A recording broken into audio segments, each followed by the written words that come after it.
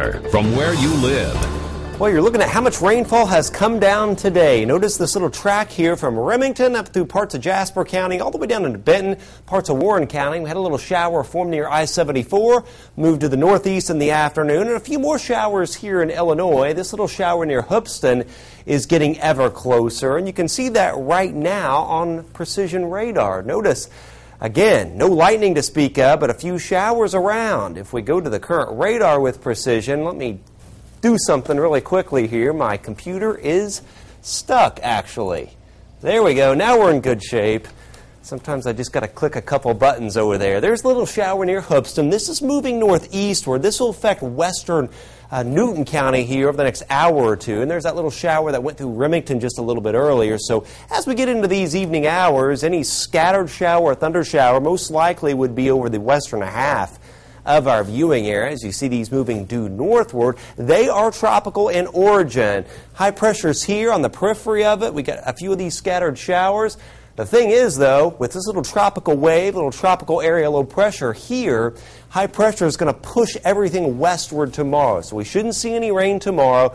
We should be in good shape. But another wave near Florida will just pull more moisture up into our area ahead of a cold front. That'll bring showers and storms by Thursday. And finally, this is Category 4 Hurricane Earl near Puerto Rico.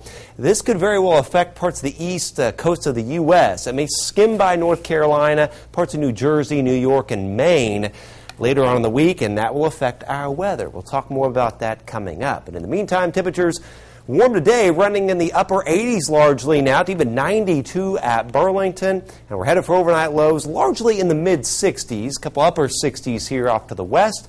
Highs tomorrow, another hot day, no rain tomorrow. Low to mid-90s will be capped, sunshine, a few clouds bubbling up in the heating of the day. So any isolated thunder shower chance will be confined to these evening hours. Tomorrow will be totally dry.